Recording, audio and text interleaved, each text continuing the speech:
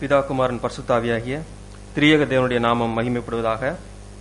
இந்த நாளில் நாம் தியானிக்க போகிற செய்திக்கு ஒரு தலைப்பு கொடுக்கலாம். அப்படின்னா வஞ்சகர் கையில் வேதம் அப்படிங்கிற தலைப்பை கொடுக்கலாம்.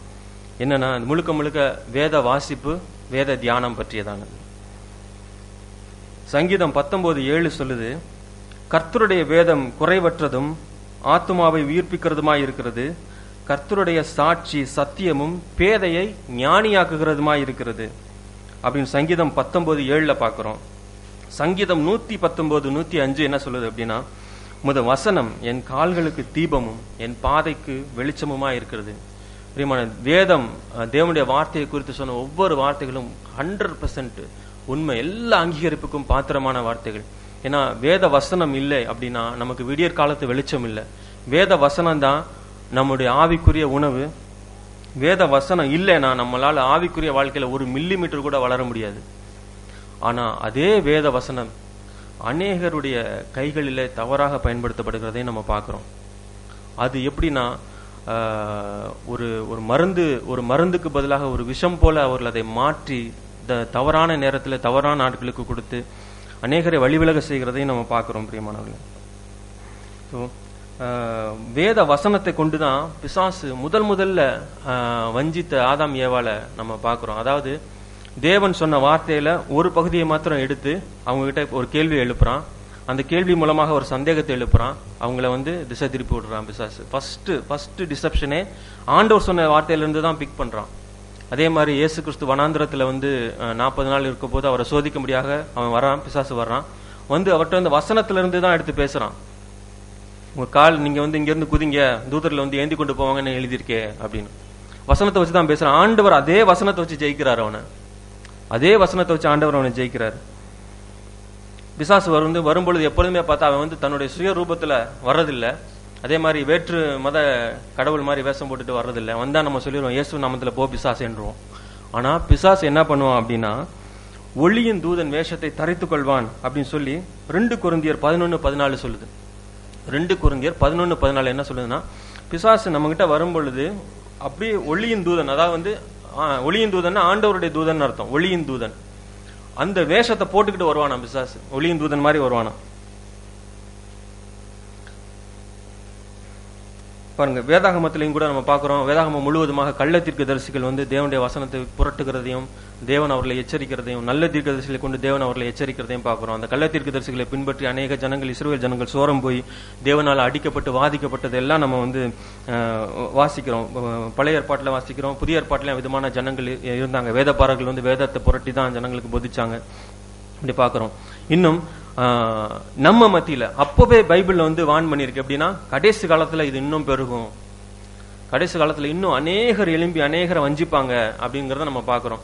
கடைசி காலத்துல என்ன சொல்றாருன்னா, உங்கள் மத்தியில அந்தி கிறிஸ்துக்கள் அநேகர் இருக்கிறாங்க அப்படின்னு அப்பயே ஃபர்ஸ்ட் செஞ்சுரியிலே சொல்றாரு. இந்த காலத்துல அது இன்னும் அதிகம். பிரியமானவர்களே, இன்னும் அதிகம். அவங்க எல்லாம் எப்படிப்பட்டவங்களாம், ஆண்டவருடைய வார்த்தையை தான் சொல்லுவாங்க, ஆனா வார்த்தையை புரட்டி பேசுவாங்க. தன்னுடைய சுய லாபத்துக்காக ஆண்டவருடைய வார்த்தையை புரட்டி பேசுவாங்க. இவங்க எல்லாம் யாருன்னு பார்த்தா 2 கொரிந்தியர் 11:13-15 வரைக்கும் வாசிங்களேன். அப்படிப்பட்டவர்கள் கள்ள அப்போஸ்தலர்கள், கபடமுள்ள வேலையாட்கள், கிறிஸ்துவினுடைய அப்போஸ்தலரின் வேஷத்தை தரித்து கொண்டவர்களாக இருக்கிறார்கள். அது ஆச்சரியமல்ல, சாத்தானும் ஒளியின் தூதனுடைய வேஷத்தை தரித்துக் கொள்வானே. ஆகையால் அவனுடைய ஊழியக்காரரும் நீதியின் ஊழியக்காருடைய வேஷத்தை தரித்து கொண்டால் அது ஆச்சரியம் அல்லவே. அவர்கள் முடிவு அவர்கள் கிரியைகளுக்கு தக்கதாக இருக்கும். அவர்களுடைய முடிவு அவர்கள் கிரியைக்கு தக்கதாக இருக்கும் பைபிள் சொல்லுது. ஆனா அவர்களால் வஞ்சிக்கப்படுகிறவர்கள், அவர்களுக்கு தேவை எச்சரிப்பு. பிரியமானவர்களே, இவங்க எல்லாருமே பார்த்தா பைபிள்ல இருந்து தான் போதிப்பாங்க, அழகா போதிப்பாங்க. அவங்க பிரசன்டேஷன்லாம் ரொம்ப அழகா இருக்கும், ரொம்ப அப்படியே உட்காந்து கேட்டுக்கிட்டே இருக்கலாம் போல இருக்கும். இன்னும் கொஞ்ச நேரம் பேச மாட்டாரான்னு இருக்கும், அவ்வளோ அழகா இருக்கும் அவங்க பிரசன்டேஷன். ஆனா அவங்க சொல்லுகிற வேத வாக்கியங்கள் முழுக்க முழுக்க முழுக்க புரட்டப்பட்ட வேத வாக்கியங்கள். அதாவது வேற யாருக்கோ சொன்னதை வேற ஒரு நேரத்துல சொல்றது, கான்டெக்ட்ல இருந்து வெளியே எடுத்து பேசுறது, இந்த மாதிரி பேசி ஜனங்களுடைய செவித்தினவுக்கு தீனி போடுகிறவர்களாக, ஜனங்கள் எதை விரும்புறாங்களோ அதை கொடுக்கிறவர்களாக, அப்படிப்பட்டவர்களாக இருக்கிறத நம்ம பார்க்கிறோம். அப்படின்னா என்ன, நம்ம வேதத்தை நாம வாசிக்கும் போதும் சரி, யாராவது ஒருத்தர் பிரசங்கம் பண்ணும்போது கேட்கும் பொழுதும் சரி, நம்ம ரொம்ப கேர்ஃபுல்லா இருக்கணும் அப்படிங்கறத நம்ம இதுல இருந்து தெரிஞ்சுக்கலாம். இந்த கடைசி காலம் வந்து விசுவாச துரோகம் நேரிடுகிற காலம் அப்படின்னு சொல்லி வேதம் சொல்லுகிறது. விசுவாச துரோகமும் வஞ்சகமும் நிறைந்த இந்த கடைசி காலத்துல நம்ம பைபிளை எப்படி வாசிக்கணும், எப்படி தியானிக்கணும், வேத வசனத்தை எப்படி அணுகணும் அப்படிங்கறது தான் இன்னைக்கு மெசேஜ்ல நம்ம கேட்க போறோம். பொதுவா அப்படி இந்த மாதிரி மெசேஜஸ்ல என்ன சொல்லுவாங்கன்னா, இந்த மாதிரி பைபிளை வாசிங்க, இந்த ரெஃபரன்ஸ் யூஸ் பண்ணுங்க, இந்த மாதிரிலாம் நிறைய சொல்லுவாங்க. நான் அப்படி சொல்ல போறது இல்ல. இந்த டிரான்ஸ்லேஷன் தான் ரொம்ப மூல மொழியோட ஒத்து போயிருக்கும், அதனால இந்த கேஜேவி டிரான்ஸ்லேஷனை படிங்க அப்படின்னு சொல்லுவாங்க. இந்த ரெஃபரன்ஸை ஃபாலோ பண்ணுங்கன்னு சொல்லுவாங்க. இல்ல இந்த பர்டிகுலர் ப்ரீச்சர் வந்து ரொம்ப அழகா பிரசங்கம் பண்ணுவார், இவரை ஃபாலோ பண்ணுங்கன்னு சொல்லுவாங்க. இந்த சபை பிரிவுல வந்து வசனம் வந்து நல்லா போதிப்பாங்க, அதனால இந்த சர்ச்சுக்கு இந்த டினாமினேஷனை ஃபாலோ பண்ணுங்க. இதெல்லாம் நான் சொல்ல போறது இல்லை பிரியமானவர்களே. இது எல்லாத்துலயுமே கூட வஞ்சிக்கப்படுறதுக்கு வாய்ப்பு இருக்கு. இப்ப கேஜேவி டிரான்ஸ்லேஷனை வச்சிருந்தாலுமே அதுலயுமே ஜனங்களை அந்த கேஜேவி டிரான்ஸ்லேஷன் வச்சு வேதத்தை புரட்டி போதிக்க வாய்ப்பு இருக்கு இல்லைங்களா? அது மாதிரி நம்ம எந்த மாதிரியான மனநிலையோடு, எந்த மாதிரியான ஆவியோடு நாம் வேதத்தை தியானிக்கணும் அப்படிங்கறத மாத்திரம் இன்னைக்கு நம்ம பார்க்க போறோம். இதுல நம்ம சரியா இருந்தோம்னா நம்ம வஞ்சிக்கப்படுறதுக்கு வாய்ப்பு இல்லை பிரியமானவர்களே. முதலாவது, கர்த்தருடைய வேதம்னா என்ன? கர்த்தருடைய வேதம் என்பது என்ன? கர்த்தருடைய வேதம்ங்கிறது ஒரு புஸ்தகமா? கர்த்தருடைய வேதம்ங்கிறது ஒரு புஸ்தகமா? பாருங்க, கர்த்தருடைய வேதம் வந்து டிஜிட்டல் ஃபார்மேட்ல வந்துருச்சு. டிஜிட்டல் ஃபார்மேட்ல இருக்கு, ஆடியோ ஃபார்மேட்ல இருக்கு, டிராமடைஸ்டு ஆடியோ ஃபார்மேட்ல இருக்கு. ஆண்டோடைய வார்த்தை பைபிள் டிராமடைஸ்டு ஆடியோ ஃபார்மேட்ல இருக்கு. எப்படின்னா ஆடியோ ஃபார்ம்ல இருக்கும். இப்ப இயேசு கிறிஸ்து உள்ளே வந்தார் அப்படின்னா ஒரு கதவு திறக்கிற சவுண்ட் இருக்கும். இவங்கெல்லாம் வந்தாங்க, ஒரு ஆட்கள் வந்தாங்க, ராஜாவை பாக்குறதுக்கு ஆட்கள் வந்தாங்க அப்படின்னா குதிரை சவுண்ட் கேட்கும் பின்னாடி. அவ்வளவு அழகாலாம் வந்து இன்னைக்கு பைபிள் வந்துருச்சு. வீடியோ பைபிள் இருக்கு. நான் இன்னைக்கு சிஎல்எஸ்ல போய் பார்க்கும்போது பார்த்தா வீடியோ பைபிள், அது எப்படின்னு தெரியல எனக்கு. இந்த மாதிரி ஏகப்பட்ட ஃபார்மேட்ஸ்ல பைபிள் வந்துருச்சு. இதெல்லாம் என்ன அப்படின்னா ஒரு மீடியம் பிரியமான, அதாவது தேவனுடைய பொருள் வந்து தேவனுடையது. இது எல்லாமே பாத்தீங்கன்னா மீடியம். அந்த காலத்துல வந்து மீடியம் என்ன, தோல் சுருள் அந்த காலத்துல மீடியம். அதுக்கப்புறம் புஸ்தகம் வந்துச்சு, இப்ப டிஜிட்டல் ஃபார்மேட் வந்துருச்சு, எல்லாமே வந்துருச்சு. இதெல்லாமே மீடியம். பொருள் வந்து தேவனுடையது, மீடியம் வந்து மனிதர்கள் தயாரிக்கிறது. ஃபார் எக்ஸாம்பிள் பாத்தீங்கன்னா ஒரு ஆர்டிஸ்ட் இருக்காரு அப்படின்னா அந்த ஆர்ட், அந்த கற்பனை எல்லாமே, அந்த கைவண்ணம் எல்லாமே அவருடையது. ஆனா அது கொடுக்குற மீடியம்ல டிஃபரன்ஸ் இருக்கு. அது அக்ரலிக் பெயிண்டிங் சொல்லுவாங்க, ஆயில் பெயிண்டிங் சொல்லுவாங்க, நைஃப் பெயிண்டிங் சொல்லுவாங்க, டிஜிட்டல் பெயிண்டிங் சொல்லுவாங்க. இந்த மாதிரி வித்தியாசமான மீடியம் இருக்கு. அது மாதிரி தேவன் தன்னுடைய வார்த்தைகளை வித்தியாசமான மீடியத்துல காலத்துக்கு ஏற்ற மாதிரி நம்ம கொடுக்கிறாரு. ஆனா தேவனே ஒரு மீடியம் வந்து நான் சொன்னதெல்லாம் மனுஷர்கள் தயாரிக்கிற, மனுஷர்கள் கிரியேட் பண்ண மீடியம். தேவனே கிரியேட் பண்ண மீடியம் வந்து இருக்கு. பாத்தீங்கன்னா பழைய ஏற்பாட்டுல, பழைய உடன்படிக்கை தேவன் வந்து கற்பலகையினால செஞ்ச அந்த மீடியம் அவரே செஞ்சாரு. கற்பலகையில எழுதி வந்து மோசே கையில கொடுத்தாரு. அதுக்கப்புறம் நியாயப்பிரமாணத்தை சொல்லும் போது மோசே அதை எழுதி கொண்டார், முழு நியாயப்பிரமாணத்தை. ஆனா அந்த பேசிக்கா இருக்க அந்த 10 கற்பனைகளை தேவனே அந்த மீடியத்தை கொடுக்கிறாரு. அந்த கற்பலகையை பார்த்துட்டு சிலர் சொன்னதா நான் கேள்விப்பட்டேன்னா, அந்த லேசர்ல எழுதுனா எவ்வளோ கிளாரிட்டி இருக்குமோ அதை விட அழகா இருக்கும் அப்படின்னு சொல்லி நான் ஒரு புக்ல படிச்சேன். அந்த மாதிரி அந்த மீடியத்தை தேவனே கொடுக்கிறார். புதிய உடன்படிக்கையுடைய மீடியம் என்ன? புதிய உடன்படிக்கையுடைய வேதத்துடைய மீடியம் என்ன? புஸ்தகமா, தோல் சுருளா, டிஜிட்டல் ஃபார்மேட்டா என்ன அப்படின்னா வாசிக்கலாம். எபிரேயர் 8:10-11. அந்த நாட்களுக்கு பின்பு நான் இஸ்ரவேல் குடும்பத்தாரோடே பண்ணும் உடன்படிக்கையாவது, என்னுடைய பிரமாணங்களை அவர்களுடைய மனதிலே வைத்து அவர்களுடைய இருதயங்களில் அவைகளை எழுதுவேன். நான் அவர்கள் தேவனாயிருப்பேன், அவர்கள் என் ஜனமாயிருப்பார்கள். அப்பொழுது சிறியவன் முதற்கொண்டு பெரியவன் வரைக்கும் எல்லாரும் என்னை அறிவார்கள். ஆகையால் கர்த்தரை அறிந்துகொள் என்று ஒருவன் தன் அயலானுக்கும் ஒருவன் தன் சகோதரனுக்கும் போதிக்க வேண்டுவதில்லை. புதிய ஏற்பாட்டுல கர்த்தருடைய மீடியம், கர்த்தர் தன்னுடைய வேதத்தை தன்னுடைய பிள்ளைகளுக்கு கொடுக்கிற மீடியம் என்ன அப்படின்னா ஸ்பிரிட், ஆவி. ஆவியில நம்முடைய இருதயத்துல வேத வசனத்தை தேவன் எழுதுகிறார் பிரியமான. இதை முதலாவது நல்லா நம்ம மைண்ட்ல வச்சுக்கணும். அடுத்து வாசிக்கலாம் 2 கொரிந்தியர் 3:6. பாவம் 2 கொரிந்தியர் 3:6. புது உடன்படிக்கையின் ஊழியக்காரராய் இருக்கும்படி அவரே எங்களை தகுதி உள்ளவராக்கினார். அந்த உடன்படிக்கை எழுத்திற்குரியதாயிராமல் ஆவிக்குரியதா இருக்கிறது. எழுத்து கொல்லுகிறது, ஆவியோ உயிர்ப்பிக்கிறது. So new covenant word of God வந்து ஆண்டவர் வந்து நம்முடைய ஆவியில வைக்கிறார், நம்முடைய இருதயத்துல வைக்கிறார். சிலர் சொல்லுவாங்க, வேத பைபிள் வச்சு சொல்லுவாங்க, என்கிட்ட இருக்க எதை வேணாலும் பிடிங்கிருங்க, ஆனா இதை பிடிங்கிட்டீங்கன்னா நான் இருக்கவே மாட்டேன், நான் செத்துருவேன்.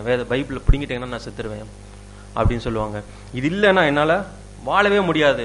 வேதவசனம் நல்லது. அதாவது நானும் அப்படி நிறைய சொல்லியிருக்கேன். தேவனுடைய வேதத்தின் மேல பிரியமா இருக்க எல்லாரும் அப்படி சொல்லுவாங்க. அதுல வந்து நான் அதை குறை சொல்லல. ஆனா அதுல ஒரு சின்ன ஒரு விஷயம் இருக்கு. நான் என்ன சொல்ல வரேன் அப்படின்னா, இந்த பிரிண்டட் பைபிள் இருக்கு பாத்தீங்களா, இந்த பிரிண்டட் பைபிள் விசுவாசிகளுடைய கரத்துல கிடைச்சது 2ஆம் நூற்றாண்டுல தான், செகண்ட். ஆனா சபை ஆரம்பிக்கப்பட்டது எப்ப? 1 நூற்றாண்டு. இயேசு கிறிஸ்து மரித்து 50வது நாள் பெந்தெகோஸ்தே அன்னைக்கு ஆண்டவர் வந்து சபையை உருவாக்குறாரு. அன்னைக்கு இந்த பிரிண்டட் பைபிள் கிடையாது. பிரிண்டட் பைபிள் வந்து 2ஆம் நூற்றாண்டுக்கு அப்புறம் தான். ஆனா அதுக்கு முன்னாடி வாழ்ந்த விசுவாசிகள் தான் பைபிள் படி, இந்த பைபிள் படி அருமையா நடந்த விசுவாசிகள். அதுக்கு முன்னாடி வாழ்ந்த விசுவாசிகள் தான் இந்த பைபிள் படி அருமையா வாழ்ந்த விசுவாசிகள், இந்த பிரிண்டட் பைபிள் வந்ததுக்கு முன்னாடி. ஏன் அப்படின்னா அதுதான் அந்த உடன்படிக்கை அவள் இருதயமாகிய பலகையில எழுதப்பட்டிருந்தது அப்படின்னு சொல்லி வாசிக்கிறோம் பிரியமன். அதனால நான் வந்து இப்படி சொல்லல, இது வந்து பைபிள் இல்லைன்னு நான் சொல்லல பிரியமன். இல்லை, பிரிண்டட் அச்சடிக்கப்பட்ட பைபிள் இல்லையானா பைபிள் தான், தேவனுடைய வார்த்தை தான். ஆனா தேவனுடைய பிரமாணம், நம்ம இருதயத்துல தரப்பட்டிருக்கிற தேவனுடைய பிரமாணம்னா என்ன, ஸ்கிரிப்சர்னா என்ன அப்படிங்கிறதுக்கு நம்ம வித்தியாசம் கண்டுபிடிக்கணும், வித்தியாசம் தெரிஞ்சுக்கணும். ரெண்டுமே ஒண்ணுதான். ஆனா ரெண்டுக்கும் இடையில ஒரு சின்ன ஒரு காரியம் இருக்கு, அதை நம்ம புரிஞ்சுக்கணும். தேவனுடைய பிரமாணம் அப்படின்னா என்ன அப்படின்னா, இது தேவனுக்கு சித்தம், இது தேவனுக்கு சித்தம் இல்ல, இது தேவனுக்கு முக்கியம், இது தேவனுக்கு முக்கியம் இல்லை, அதாவது பிரையாரிட்டி. இது தேவனுடைய பார்வையில நீதி, இது தேவனுடைய பார்வையில பாவம். இந்த மாதிரியான காரியங்கள் இருக்கு பாத்தீங்களா, இதுதான் பிரமாணம். இந்த பிரமாணத்தை ஆவியின் வடிவில ஆண்டவர் வந்து நம்ம இருதயத்துல எழுதிடுறாரு. சரிங்களா? இதே சேம் பிரமாணம் ஆதியாகமத்திலிருந்து வெளிப்படுத்தல் வரைக்கும் ஒரு அழகான ஒரு நூலிலே போல ஓடுகிறத நம்ம பார்க்க முடியும். ஒரு ஜெனிசிஸ்ல இருந்து ரெவலேஷன் வரைக்கும் ஒரு த்ரெட் மாதிரி அழகா அந்த நூலிலையில போகும். அந்த நூலிலையில தான் அந்த வேதம் அழகா பின்னப்பட்டிருக்கிறத பார்க்க முடியும் பிரியமானவர்களே. அதாவது ஒரு மாலையில நடுவில் வந்து ஒரு நூல் இருக்கும். அந்த நூல்ல வந்து மலர்களை சுத்தி கட்டியிருப்பாங்க. இப்ப ஆதாம் ஏவாளுடைய கிரியேஷன், அந்த இதெல்லாம், அந்த உடன்படிக்கை, அந்த எக்ஸாடஸ் எல்லாம் அந்த வரலாறு ஒரு வண்ணமான ஒரு கலர் ஃபிளவர்னு வச்சுக்கோங்க, ஒரு மலர்னு வச்சுக்கோங்க, ஒரு பூன்னு வச்சுக்கோங்க. அதே மாதிரி இயேசு கிறிஸ்துவோட வாழ்க்கை வரலாறு இன்னொரு அழகான வண்ண மலர், நியாயப்பிரமாணம் ஒரு அழகான வண்ண மலர், அப்புறம் வந்து தீர்க்க தரிசனங்கள் அது ஒரு அழகான வண்ண மலர், சங்கீதம், நீதிமொழிகள், நிருபங்கள், ஒவ்வொன்றும் ஒரு அழகழகான கலரான ஃபிளவர்னு வச்சுக்கோங்களேன். அந்த எல்லா ஃபிளவரையும் சேர்த்து கட்டின அந்த சேம் த்ரெட்ல கட்டின அந்த மாலை தான் அந்த ஸ்கிரிப்சர் பிரியமானவர். ஒரு நறுமணம் உள்ள அருமையான இந்த மாலை தான் இந்த ஸ்கிரிப்சர். இது தேவன் நம்ம கை கொடுத்ததுல ஒரு பிரதானமான ஒரு நோக்கம் இருக்கு. ஏன் அப்படின்னா, இந்த கடைசி காலம் இப்படி இருக்கிறதுனால தேவன் நம்ம கையில இந்த ஸ்கிரிப்சரை கொடுத்திருக்கிறார். இந்த ஸ்கிரிப்சர் தேவனால் அங்கீகரிக்கப்பட்டதா அப்படின்னா 100% அங்கீகரிக்கப்பட்டது பிரியமானவர், 100% அங்கீகரிக்கப்பட்டது. நம்ம வாசிக்கலாம்.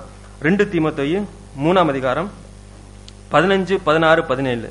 கிறிஸ்து இயேசுவை பற்றும் விசுவாசத்தினாலே உன்னை இரட்சிப்புக்கு ஏற்ற ஞானமுள்ளவன் ஆக்கத்தக்க பரிசுத்த வேத எழுத்துக்களை நீ சிறு வயது முதல் அறிந்தவன் என்றும் உனக்கு தெரியும். வேத வாக்கியங்கள் எல்லாம் தேவ ஆவியினால் அருளப்பட்டிருக்கிறது. தேவனுடைய மனுஷன் தேறினனாகவும் எந்த நற்கிரியும் செய்ய தகுதி உள்ளவனாக இருக்கும்படியாக அவைகள் உபதேசத்துக்கும் கடிந்து கொள்ளுதலுக்கும் சீர்திருத்துதலுக்கும் நீதியை படிப்பிக்குதலுக்கும் பிரயோஜனம் உள்ளவைகளா இருக்கிறது. சோ இந்த வசனம் வந்து நம்ம மனசுல இருக்க பிரமாணத்தை குறித்து எழுதப்பட்டது இல்ல, வேத ஸ்கிரிப்சரை குறித்து, தேவனுடைய வார்த்தையாகி இந்த வேத வசனத்தை குறித்து, வேத புத்தகத்தை குறித்து எழுதப்பட்ட வார்த்தைகள். சோ ஆனா பிரச்சனை என்ன அப்படின்னா, பைபிள்ல வந்து ஆண்டவர் தன்னுடைய தேவனுடைய தாசர்கள் மூலமாக தன்னுடைய வார்த்தையை எழுதி கையில கொடுத்துட்டாரு. இது நம்ம கையில வந்துருச்சு. இனி நம்ம எப்படி யூஸ் பண்றோம் அப்படிங்கிறது தான் பிரச்சனையே. அதுதான் மிக மிக முக்கியமான காரியம் பிரியமான. இப்போ ஒரு உதாரணத்துக்கு என்ன சொல்றேன்னா, ஒரு பையனுக்கு வந்து அப்பா வந்து ஒரு நல்ல ஒரு அழகான ஒரு பென்ஸ் கார் வாங்குறாரு. வாங்கி அவன் கையில சாவியை கொடுத்துறாரு, நீ யூஸ் பண்ணிக்க அப்படின்னு. யூஸ் பண்ணி கொடுத்ததுக்கு அப்புறம், சாவி கொடுத்ததுக்கு அப்புறம் அப்பா பையனை பாக்குறாரு, அவன் எங்க போறான் அப்படின்னு சொல்லி. அந்த காரை வச்சுக்கிட்டு அவன் வந்து டிஸ்கோதே கிளப்புக்கும் போக முடியும், சபை ஆராதனைக்கும் போக முடியும், தியேட்டருக்கும் போக முடியும், யூத் மீட்டிங்கும் போக முடியும். ஆனா அப்பா பாக்குறாரு இவன் எங்க போறான் அப்படின்னு சொல்லி. சோ நம்ம வந்து நம்மளுடைய வழிகள் ஆண்டவர் பாக்குறாரு பிரியமான. நம்ம எப்படிப்பட்ட வேத வசனத்தை நமக்காக நம்ம எடுத்துக்கொள்கிறோம் அப்படிங்கறத தேவன் பாக்குறாரு. அப்பாவை வந்து, அப்பாவுடைய மனசை நல்லா தெரிஞ்சவன் வந்து, அப்பாவுடைய விருப்பத்தை தான் செய்யணும்னு தெரிஞ்சவன் வந்து, அப்பாவை நல்லா அறிஞ்சவன் வந்து கரெக்டான அப்பாவுக்கு பிடிச்சதான் செய்வான்.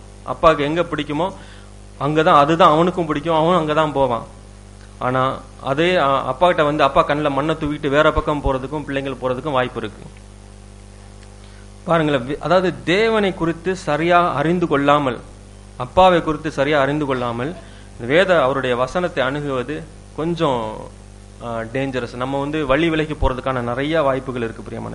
அதுலயும் ரொம்ப டேஞ்சர் என்னன்னா, ஒரு மனுஷன் தனிப்பட்ட வாழ்க்கையில தேவனை அறியாதவனா இருந்து தேவனுடைய வசனத்தை போதிக்கிறான் அப்படின்னா அது ரொம்ப ரொம்ப ரொம்ப டேஞ்சர். எரேமியா 2ஆம் அதிகாரம் 8ஆம் வசனம் வாசிக்கலாம். கர்த்தர் எங்கே என்று ஆசாரியர்கள் சொல்லாமலும் வேதத்தை போதிக்கிறவர்கள் என்னை அறியாமலும் இருந்து மேய்ப்பர்கள் எனக்கு துரோகம் பண்ணினார்கள். தீர்க்கதரிசிகள் பாகாலை கொண்டு தீர்க்க தரிசனம் சொல்லி வீணானவைகளை பின்பற்றினார்கள். வேதத்தை போதிக்கிறவர்கள் என்னை அறியாமல் இருந்து அப்படின்னு வசனம் சொல்லுது. ஆண்டவரை போதிக்கிறாங்க, ஆனா அவங்களுக்கு ஆண்டவரை பத்தி தெரியாது. அப்படிப்பட்டவங்க என்ன ஆகுறாங்கன்னா வீணரா போனாங்க. 2-3 வருஷத்துக்கு முன்னாடி இருக்கு, அவங்க எல்லாம் வீணரா போனாங்க அப்படின்னு நம்ம வாசிக்கிறோம். ஸோ அப்படிப்பட்ட ஆட்களை ஃபாலோ பண்ணும் பொழுது நாமும் அவங்களோட சேர்ந்து வீணா போறதுக்கு வாய்ப்பு இருக்கு. தேவனை அறிந்தவர்கள் மாத்திரமே தேவனுடைய பிரமாணத்தை, நான் சொன்னேன்ல, இருதயத்தில் பெற்றுக்கொள்கிற பிரமாணத்தை தேவனை அறிந்தவர்கள் மாத்திரமே பெற்றுக்கொள்ள முடியும். தேவனுடைய பிரமாணத்தை பெற்றுக்கொண்டவர்கள் மாத்திரமே இந்த வேத புஸ்தகத்தை சரியா பயன்படுத்த முடியும் பிரியமானவர்கள். இதை நம்ம தெளிவா புரிஞ்சு வச்சுக்கணும். தேவனை அறிந்தவர்கள் மாத்திரமே தேவனுடைய பிரமாணத்தை பெற்றுக்கொள்ள முடியும். தேவனுடைய பிரமாணத்தை பெற்றுக்கொண்டவர்கள் மாத்திரமே தேவனுடைய வேதத்தை சரியாக பயன்படுத்த முடியும். ஆனா இப்படியும் நடக்குது. எப்படின்னா, இதெல்லாம் என்னோட எனக்கு அப்படிதான் நடந்துச்சுன்னா, நான் வந்து அறகுறையா இருந்தேன். அதாவது வந்து இப்படியும் இல்லாம அப்படியும் இல்லாம இருந்தேன். ஏன்னா எனக்கு தெரியாது. அப்ப வேத வசனத்தை வாசிக்கும் பொழுது இந்த வேதம் வந்து என்னை கரெக்டா தேவனை அறிந்து கொள்கிற அந்த பாதைக்குள்ள வழி நடத்துது பிரியமான. நான் தேவனை சரியாக அறிந்து கொண்டேன். அதுக்கப்புறம் அந்த பிரமாணத்தை என்னோட இருதயத்தில் பெற்றுக்கொண்டேன். இப்ப நான் பைபிள் வாசிக்கும் போது எனக்கு இந்த பைபிள் கரெக்டா புரியுது. அதனாலதான் தேவன் அந்த பைபிளை வந்து நம்ம கையில கொடுத்திருக்கிறார், பிரிண்ட் பண்ணி கையில கொடுத்திருக்கிறார். ஸோ அதாவது பிரமாணத்தை பெற்றுக்கொண்டவர்கள் மாத்திரமே நான் சொன்ன மாதிரி வேதத்தை சரியா யூஸ் பண்ண முடியும். இல்லைன்னா மிஸ்யூஸ் தான் பண்ணுவாங்க. ஏன்னா பைபிள்ல வந்து எல்லாமே கலந்த கலவை. பைபிள்ல ஆண்டவர் பேசினது இருக்கு, மனிதர்கள் பேசினது இருக்கு, மனிதர்கள்ல நல்லவன் பேசினது இருக்கு, கெட்டவன் பேசினது இருக்கு, பைபிள்ல பிசாசு பேசினது இருக்கு, பைபிள்ல மிருகங்கள் பேசினது இருக்கு. மிருகங்கள் 2 இடத்துல பேசுச்சு. ஒன்னு ஏதேன் தோட்டத்துல சர்ப்பம் பேசிச்சு, இன்னொன்னு வந்து பிழையாமோட கழுதை பேசிச்சு. அதுவும் ரெக்கார்ட் ஆயிருக்கு பைபிள்ல. இதெல்லாமே பைபிள்ல ரெக்கார்ட் ஆயிருக்கு. ஆனா இது எனக்கு என்ன, தேவனுடைய சித்தம் என்ன, தேவனுடைய நன்மையும் பிரியமான சித்தம் என்ன இது பைபிள்ல இருக்கு அப்படிங்கறத நம்ம பகுத்து பார்க்கணும் பிரியமானது. அதனாலதான் பாத்தீங்கன்னா பவுல் சொல்றாரு, நீங்க நன்மையும் பிரியமான சித்தம் என்ன என்று பகுத்து பார்க்கத்தக்கதாக மனம் புதிதாகிறதுனால் மறுரூபமாகுங்கள் அப்படிங்கிறாரு. நீங்க ஓல்ட் டெஸ்ட்மெண்ட்ல பாத்தீங்கன்னா உரீம் தும்மீம்னு சொல்லுவாங்க. அது என்னன்னா, ஒரு கல் இருக்கும். அந்த கல்லுட்ட போய் அந்த கல்லை வச்சு அவங்க பார்ப்பாங்க, தேவனுடைய சித்தம் கண்டுபிடிப்பாங்க. அப்படின்னா நான் வந்து போருக்கு போறேன், அந்த மாதிரி இவங்க கூட நான் வந்து பெலிஸ்தர் கூட நான் போருக்கு போறேன், அப்ப நான் போருக்கு போலாமா வேணாமா அப்படின்னா அந்த உரீம் தும்மீம்ங்கிற கல் வந்து அந்த கல் மூலமா அந்த ஷைன் பண்ணும் அப்படின்னு சொல்லுவாங்க. நான் ரொம்ப எனக்கு கரெக்டா தெரியல, பட் அந்த கல்லை வச்சு அவங்க தேவனுடைய சித்தத்தை கண்டுபிடிப்பாங்க. ஆனா நியூ டெஸ்ட்மெண்ட்ல யாராச்சும் தேவனுடைய சித்தம் எப்படி கண்டுபிடிக்கிறது அப்படி சொல்லி யாராவது ஜோம் பண்ணது பாத்திருக்கீங்களா?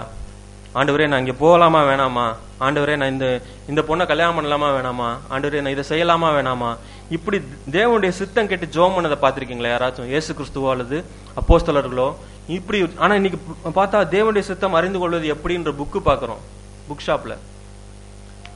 அதை பார்க்கும்போது உண்மையிலேயே வேதனையா இருக்கு. நம்ம திக்கற்றவர்களா போனோமா, ஆண்டவர் நம்ம திக்கற்றலா விடுன்னு சொல்லி இருக்கிறாரு. ஏன்னா தேவனுடைய பிள்ளைகள் வந்து தேவனுடைய சித்தம் தெரியும் பிரியமானவர்களே. ஏன்னா இருதயத்துல எழுதியிருக்கேன்னு சொல்றாரு, சித்தம் என்னங்கிறது இருதயத்துல எழுதியிருக்கேன்னு சொன்னதுக்கு அப்புறம் அவங்க எப்படி அதை கேட்டு ஜெபம் பண்ணியிருப்பாங்க. அதனாலதான் நம்ம அதை பார்க்க முடியல. நம்ம நியூ டெஸ்ட்மெண்ட்ல பவுலோ பேதுருவோ ஆண்டவரே இதை நான் என்ன செய்யறது, உங்க சித்தம் எனக்கு தெரியலையே, எனக்கு வழி நடத்துங்க அப்படின்னு சொல்லி நம்ம ஜெபம் பண்றதை பார்க்க முடியும். இன்னைக்கு நம்ம ஜெபம் பண்றோம், நான் ஜெபம் பண்றது தப்புன்னு சொல்லல. அட்லீஸ்ட் அந்த ஒரு விருப்பமாவது நமக்குள்ள இருக்கிறத நம்ம பாராட்டத்தான் வேணும். ஆனா வசனம் என்ன சொல்லுது அப்படிங்கறத நம்ம பார்க்கணும் பிரியமானவர்களே. அதனாலதான் வந்து இந்த மாதிரியான புஸ்தகங்களை வந்து நான் வந்து யாருக்குமே ரெக்கமெண்ட் பண்ண மாட்டேன். ஒரே வசனம், தேவனுடைய நீங்க ஆண்டவர்கிட்ட கேளுங்க, ஜெபம் பண்ணுங்க, ஆண்டவரே சித்தத்தை அறிகிற அறிவினால நான் நிரப்பப்படும்படிக்கு பகுத்துணரும்படிக்கு எனக்குள்ள இந்த புதிய இருதயத்தை தாங்க. நம்ம அப்படித்தான் ஸ்கிரிப்சர் காட்டுற வழியில தான் போகணும் பிரியமானவர்களே. வேணா நான் அதான் சொன்னேன்ல, எல்லாமே பைபிள்ல எல்லாமே எழுதியிருக்கு. தேவனை தூஷித்து ஜீவனை விடும் அப்படிங்கிற ஆலோசனை கூட இருக்கு பைபிள்ல. நம்ம அதை எடுத்துக்க முடியாது. பாத்தீங்கன்னா இன்னும் நிறைய இடத்துல பார்த்தா பாக்கியவான் இருக்கும். அதாவது ஆவியில் எளிமை உள்ளவர்கள் பாக்கியவான்கள், இருதயத்தில் சுத்தமுள்ளவர்கள் பாக்கியவான்கள், இரக்கமுள்ளவர்கள் பாக்கியவான்கள், நீதியின் மேல் பசிதாகம் உள்ளவர்கள் பாக்கியவான்கள், நிறைய பாக்கியவான்கள் லிஸ்ட் இருக்கு. இன்னொரு பாக்கியவான் இருக்கு பாருங்களேன். சங்கீதம் 137 8-9 வாசிங்க. பாபிலோன் குமாரத்தியே, பாழாய் போகிறவளே, நீ எங்களுக்கு செய்தபடி உனக்கு பதில் செய்கிறவன் பாக்கியவான். உன் குழந்தைகளை பிடித்து கல்லின் மேல் மோதி அடிக்கிறவன் பாக்கியவான். என்ன சொல்றது இந்த வசனத்துக்கு? சோ நம்ம வந்து பைபிளை வந்து பிளைண்டா ஃபாலோ பண்ணோம்னா அப்படின்னா இதுவும் அதே மாதிரி அதே டோன்ல தானே இருக்கு. பாக்கியவான் பாக்கியவான் அதே டோன்ல தான் இருக்கு. நம்ம எடுத்துக்கொள்ள முடியுமா அப்படி? அதனாலதான் பிரியமான அதாவது தேவனுடைய விருப்பம் என்ன, தேவனுடைய சித்தம் என்ன, அந்த த்ரெட் எங்க போகுதுங்கிறத பார்க்கணும். அந்த மாலையில அந்த த்ரெட் எங்க போகுது, நமக்குள்ள ஆண்டவர் அந்த த்ரெட்டை உள்ள கொடுத்திருக்காரு. ஆண்டவர் அந்த மாலை கட்டின அந்த அழகான அந்த பிரமாணம்ங்கிற த்ரெட்டை ஆண்டவர் நமக்குள்ள அந்த நூலை நமக்குள்ள கொடுத்திருக்காரு. அதை வச்சு நம்ம பார்க்கணும். ஒரு மனுஷன் வேதத்தை நல்லா புரிஞ்சுக்கிட்டு சரியா புரிஞ்சுக்கிட்டு தானும் ஆண்டவர்களை நடந்து மற்றவர்களையும் ஆண்டவர்களை அழகா நடத்த முடியும். ஒரு மனுஷன் தேவனுடைய வார்த்தையை தவறாக புரிந்து கொண்டு தவறா வந்து அதை அண்டர்ஸ்டாண்ட் பண்ணிக்கிட்டு தானும் சீரழிஞ்சு மற்றவர்களையும் சீரழிக்க முடியும். பிரியமானது ரெண்டுக்குமே பாசிபிலிட்டி இருக்கு. ரெண்டுக்குமே. ஆனா ஆண்டவர் தேவனுடைய விருப்பம் என்ன? நாம ஒரு வசனத்தை சரியா வாசிக்கணும், அவருக்குள்ளாக நம்ம சரியா கனி கொடுக்கணும் அப்படிங்கறதான் தேவனுடைய விருப்பம். இப்ப முதலாவது தேவனுடைய வார்த்தை என்ன அப்படிங்கறத நம்ம பார்த்தோம். அடுத்து யாரு தேவனுடைய வார்த்தையை சரியா கையாளக்கூடியவர்கள், யாரு தேவனுடைய வார்த்தையை தவறா கையாண்டு தானும் வஞ்சிக்கப்பட்டு மற்றவர்களையும் வஞ்சிக்கிறவங்க அப்படிங்கிற வித்தியாசத்தை நம்ம பார்க்க போறோம். முதலாவது தேவனுடைய வார்த்தையை சரியா கையாளுகிறவர்கள் யாரு அப்படின்னா, மறுபடியும் பிறந்த உண்மையாய் மறுபடியும் பிறந்த அனுபவம் உள்ளவர்கள், தேவனுடைய ஆவியினாலே நடத்தப்படுகிறவர்கள். அதாவது தேவனுடைய ஆவியினால் நடத்தப்படுவது தேவனுடைய புத்திரராய் இருக்கிறார்கள் பைபிள் சொல்லுது. தேவனுடைய ஆவியினால் நடத்தப்படுகிறவர்கள், சுயத்துக்கு மரித்தவர்கள், தேவனை தன் முழு இருதயத்தோடும் முழு ஆத்மாவோடும் முழு மனதோடும் முழு பலத்தோடும் அன்பு கூறுகிறவர்கள், தன்னை போல பிறனையும் நேசிக்கிறவர்கள், அக்கிரமத்தை வெறுத்து நீதியின் மேல் பிரியப்படுகிறவர்கள். ரொம்ப முக்கியம், அக்கிரமத்தை வெறுத்து நீதியின் மேல் பிரியப்படுகிறவர்கள். இப்படிப்பட்ட ஆள் கையில இருந்துச்சுன்னா பைபிள்ல வந்து அவங்க 100% கரெக்டா யூஸ் பண்ணுவாங்க. பிரியமான அதுல சந்தேகமே இல்லை. ஒவ்வொரு வார்த்தையும் அவங்க அழகா கரெக்டா பகுத்து பார்ப்பாங்க. இப்படிப்பட்ட ஆட்கள் கையில பைபிள் இருந்துச்சுன்னா இவங்கள தான் பைபிள் சொல்லுது நல்ல நிலம் அப்படின்னு சொல்லி. நல்ல நிலத்துல விழுகிற ஒரு விதை வந்து 30 மடங்கு 60 மடங்கு 100 மடங்கு பலன் கொடுக்கும் அப்படிங்கறத நம்ம பைபிள்ல பார்க்கலாம். அடுத்ததாக யாரு தேவனுடைய வார்த்தையை சரியா கையாளாம தானும் வஞ்சிக்கப்பட்டு மற்றவங்களையும் வஞ்சிப்பாங்க அப்படிங்கறத பார்ப்போம். துன்மார்க்கர், சுய இச்சைகளின்படி நடக்கிறவர்கள், தேவனை தன் முழு இருதயத்தோடு முழு ஆத்மாவோடு முழு மனதோடு முழு பலத்தோடு நேசிக்காதவர்கள், தன்னை நேசிக்கிறது போல தன் அயலாரை நேசிக்காதவர்கள், சத்தியத்தை விசுவாசியாமல் அநீதியின் மேல் பிரியப்படுகிறவர்கள். இப்படிப்பட்டவங்க பைபிளை கையில வச்சிருந்தா இவங்க வந்து கண்டிப்பா பைபிளை சரியா புரிஞ்சுக்க மாட்டாங்க. ஏன்னா தனக்கு எது பிடிச்சிருக்கோ அதான் எடுப்பாங்க பைபிள். இன்னைக்கு பாஸ்டர் கூட ஜபத்துல சொன்னாங்க, அநேகர் வந்து நமக்கு பிடிச்சதை எடுத்துக்கிறோம் பைபிள்ல, எது சத்தியம் சொல்லுதோ அதை விட்டுறோம் அப்படின்னு. அப்படிப்பட்டவர்களா தான் அந்த மாதிரி மக்கள் காணப்படுவாங்க. பிரியமானவர்களே, இப்படிப்பட்டவங்க வஞ்சிக்கப்படும்படி தேவனே அவர்களுக்குள்ள வஞ்சகத்தை அனுப்புகிறார் அப்படின்னு சொல்லி நம்ம வாசிக்கிறோம், பைபிள்ல வாசிக்கிறோம். ரொம்ப ரொம்ப டெரரான வசனம் அந்த விஷயம்லாம் பார்த்தா. ஆனா பைபிள் அப்படிதான் சொல்லுது, அப்படிப்பட்டவங்க வஞ்சிக்கப்படும்படி தேவனே அவர்களுக்குள்ள வஞ்சகத்தை அனுப்புகிறார்னு பாக்குறோம். 2 ராஜாக்கள் என்ன பண்ணாங்களாம், இஸ்ரவேலுடைய ராஜாவும் யூதாவுடைய ராஜாவும் சேர்ந்து ஒரு போருக்கு போனாங்களாம். அதுல இஸ்ரவேலுடைய ராஜா வந்து ஒஸ்ட் ஃபெலோ, யூதாவுடைய ராஜா வந்து இப்படியும் அப்படியும் கொஞ்சம் அந்த மாதிரி ஒரு ஆளு. அவன் வந்து இஸ்ரவேலுடைய ராஜா வந்து ரொம்ப மோசமானவன். இவங்க 2 பேரும் சேர்ந்து ஒரு இடத்துக்கு யுத்தத்துக்கு போறாங்க. சும்மாவது போயிருந்திருக்கலாம். அவன் என்ன பண்ணிருக்கான்னா, ஒருத்தன் இவனுக்கு கிளறி விட்டான், இந்த யூதாவுடைய ராஜா கிளறி விட்டான். பைபிள் ஆண்டவர் என்ன சொல்றாருன்னு கேட்போம் அப்படின்னு அவன் அங்க இருக்க தீர்க்கதரிசிகள்கிட்ட பேசுறான். அவன் எல்லாருமே கள்ள தீர்க்கதரிசி, எல்லாருமே தப்பா பதில், நீ போ, ஆண்டவர் வந்து உனக்கு கையில ஒப்பு கொடுப்பாரு. அதுவும் ரொம்ப ஸ்பிரிச்சுவலா பேசுறான். அதை வந்து அந்த காலத்துல யோசுவாட்டெல்லாம் ஆண்டவர் எப்படி பேசினாரோ மோசேட்ட அதே வேர்டை யூஸ் பண்றான். நீ போ, கர்த்தர் உன்னை வந்து அந்த ஜனங்களை உன் கையில ஒப்பு கொடுப்பார் அப்படிங்கிறான். இன்னொருத்த என்ன பண்றான்னா, பெரிய கொம்பை வச்சுட்டு இரும்புல கொம்பு செஞ்சு அது அந்த மாதிரி தீர்க்கதரிசிகள் வந்து எல்லாத்தையும் சைன் மூலமா காட்டுவாங்க. எரேமியா இந்த மாதிரி எல்லாம் நிறைய சைன் மூலம் இவனும் அதே மாதிரி பண்றான். இரும்பு கொம்பை பண்ணி வச்சுட்டு அதை முட்டி இது மூலமா நீ உன் எதிரிகளை முட்டி துரத்துவ அப்படிங்கிறான். ஆனா மிகையாங்கிற ஒரு தீர்க்கதரிசிட்ட ஆண்டவர் அவங்க கேட்கும் பொழுது அவன் கரெக்டா சொல்றான், நீ போனேன்னா நீ மாட்டுவ அப்படின்னு.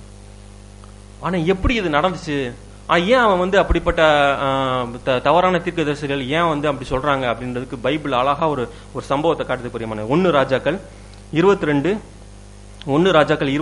20-23 வசனம் வரைக்கும். அப்பொழுது கர்த்தர், ஆகாப் போய் கீலேயாத்தில் உள்ள ராமோத்தில் விழும்படிக்கு அவனுக்கு போதனை செய்கிறவன் யார் என்று கேட்டதற்கு ஒருவன் இப்படியும் ஒருவன் அப்படியும் சொன்னார்கள். அப்பொழுது ஒரு ஆவி புறப்பட்டு வந்து கர்த்தருக்கு முன்பாக நின்று, நான் அவனுக்கு போதனை செய்வேன் என்றது. எதினால் என்று கர்த்தர் அதை கேட்டார். அப்பொழுது அது, நான் போய் அவனுடைய தீர்க்கதரிசிகள் எல்லாரின் வாயிலும் பொய்யின் ஆவியாய் இருப்பேன் என்றது. அதற்கு அவர், நீ அவனுக்கு போதனை செய்து அப்படி நடக்க பண்ணுவாய், போய் அப்படி செய் என்றார். ஆதலால் கர்த்தர் பொய்யின் ஆவியை இந்த உம்முடைய தீர்க்கதரிசிகளாகிய இவர்கள் எல்லோருடைய வாயிலும் கட்டளையிட்டார். கர்த்தர் உம்மை குறித்து தீமையாக சொன்னார் என்றான். பாருங்களேன், ஒரு ஆவி ஆண்டோட சமூகத்தில் இருக்கு. அது ஆண்டவர் அனுப்புறாரு, போய் இவனுக்கு போய் நீ தப்பா பிரசங்கம் பண்ணு அப்படின்னு. ஆண்டவர் தாவீது கிட்டயோ அல்லது மற்ற நல்ல ராஜாக்கள் கிட்டயோ நல்ல நியாயாதிபதிகள் கிட்டயோ இந்த ஆவியை அனுப்பல. பிரியமானவர்களே, யாருக்கிட்ட அனுப்புறாருங்கிறத பார்க்கணும். அந்த இஸ்ரவேலுடைய ராஜா அவ்வளவு மோசமானவன், தேவனுக்கு விரோதமானதை எப்பவுமே செய்து கொண்டு இருக்கிறவன். அவங்கிட்ட தான் தேவன் அனுப்புறாரு, அக்கிரமக்காரங்கிட்ட அனுப்புறாரு அப்படிப்பட்ட ஆவிகளாம். அவன் ஏன் தேவன்கிட்ட போறான்? தேவன்கிட்ட போனதுனால அவன் ஏன்னா இப்ப அக்கிரமத்திலே வாழ்றான், தேவனையும் ரெண்டு பக்கம் காலை வைக்க விரும்புறான். பெரியமன் அப்படிப்பட்டவர்கள் பார்த்தாங்கன்னா, அதான் ஆண்டவர் சொல்ல, நீ குளிரா இருந்தா குளிரா ஓடிரு, அனலா இருந்தா அனலா வந்துரு, ரெண்டுக்கும் இல்லாம வெதுவெதுப்பா இருக்காத அப்படின்னு ஆண்டவர் அதான் சொல்றாரு. அப்படி வெதுவெதுப்பா இருக்க ஆட்கள் அநேகர் வஞ்சிக்கப்படுறதுக்கான காரணங்கள் இதுதான்.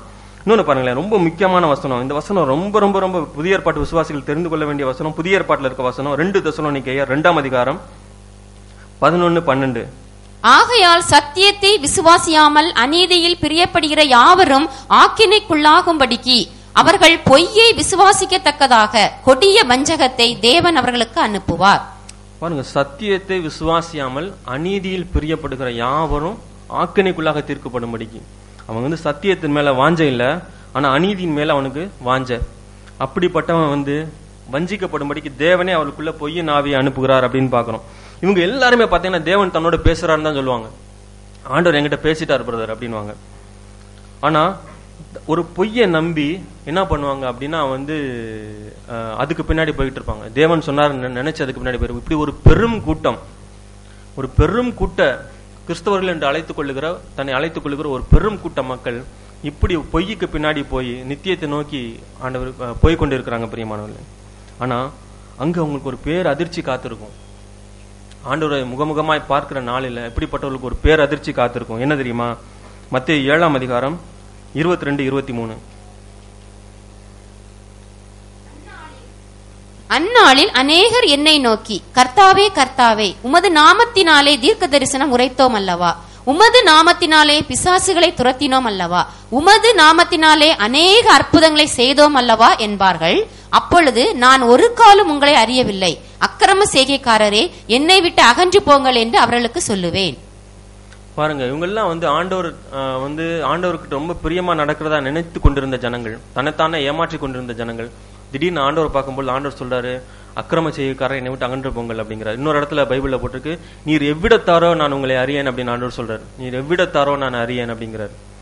ஸோ ஆனா இவங்க பாத்தீங்கன்னா ஃபுல்லா ஊழியம் செய்வாங்க. ஆண்டவர் என்கிட்ட பேசினார்னு சொல்லுவாங்க, ஆண்டவர் என்கிட்ட பேசினார்னு சாட்சி எழுதுவாங்க, எல்லாமே பண்ணுவாங்க பிரியமான, எல்லாமே பண்ணுவாங்க. ஆனா அவங்க அப்படி ஒருத்தர் எனக்கு ஆண்டவர் இப்படி சொன்னாருன்னு சொல்லி அவங்க சொல்றதை கேட்டு இன்னும் 4 பேர் வஞ்சிக்கப்படுவாங்க.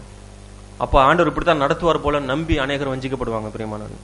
சோ இது பாருங்களேன், இந்த இப்ப வாசித்த இந்த வசனத்துல 2 விதமான மக்களை நான் பாக்குறேன். எப்படின்னா, ஒண்ணு அவங்க என்ன சொல்றாங்க, ஆண்டவரே உமது நாமத்தினால இதை செஞ்சோம் அதை செஞ்சோம், தீர்க்க தரிசனம் ஒருத்தம் எல்லாம் சொல்றாங்க. இதுல இருந்து என்ன தெரியுதுன்னா, இவங்க எல்லாம் சுய ஆதாயத்துக்காக ஊழியம் செஞ்சவங்க அப்படின்னு ஒரு கேட்டகரி. இன்னொன்னு, ஆண்டவர் அவங்கள்ட்ட சொல்றாரு, அக்கிரம செய்கைக்காரரை அகண்டு போங்கன்னு. இன்னொன்னு, அந்த 2வது கேட்டகரி அக்கிரம செய்கைக்காரர்கள், சுய லாபத்துக்காக ஊழியம் செய்தவர்கள், அக்கிரம செய்கைக்காரர்கள். இந்த 2 கேட்டகரி வஞ்சிக்கப்படுது.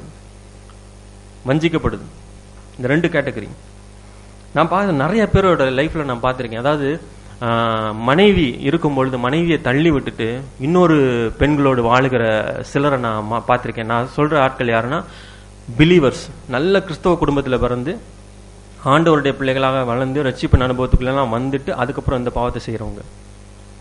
நான் ஒரு 3 கேஸ் பார்த்திருக்கேன். 3 பேர் நல்ல ஒண்டர்ஃபுல் கிறிஸ்டியன் ஊழியக்காரர் ஃபேமிலி.